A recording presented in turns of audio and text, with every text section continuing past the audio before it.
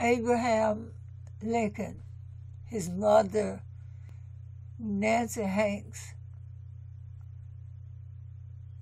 the mother of Abraham Lincoln, was credited with providing the black blood some believe to be in the 16th President of the United States.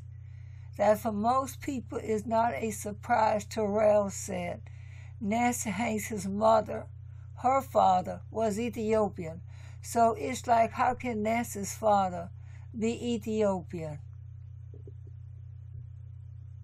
Rumor was she had an illegitimate child with a father who was mixed.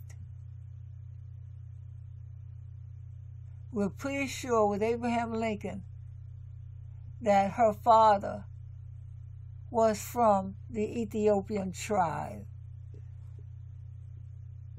That's from the Emporia Gazette, www.Emporia Gazette.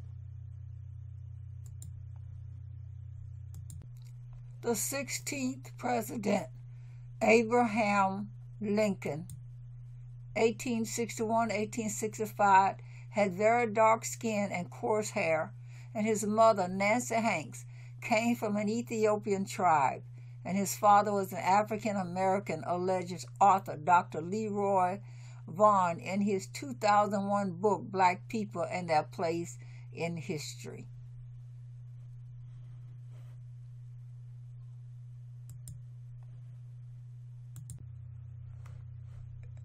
It has also been written that Nancy Hanks, Abraham Lincoln's mother, her father was Ethiopian, through books by historians Joel A. Rogers, Dr. Leroy Vaughn, and Dr. Oset Bekufo.